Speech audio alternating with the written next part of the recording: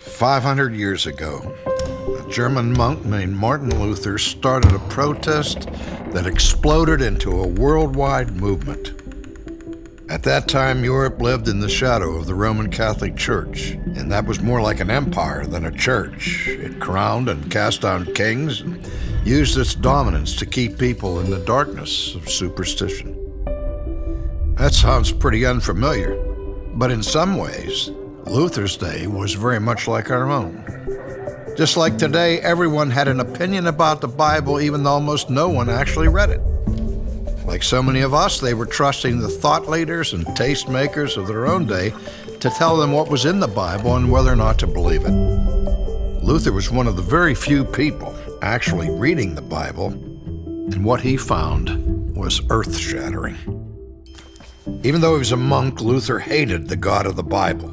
But when he studied it, the world around him began to make sense. God made sense. The significance of Jesus became clear to him. He discovered the answer to his deepest questions. How could evil be overcome? Specifically, how could his own evil, his own sin, be dealt with? Luther discovered that he couldn't do anything to fix this problem himself. He had to rely on the finished work of Christ alone. Luther had discovered a central truth. It changed his life, and it changed the world. The Protestant Reformation was about two things.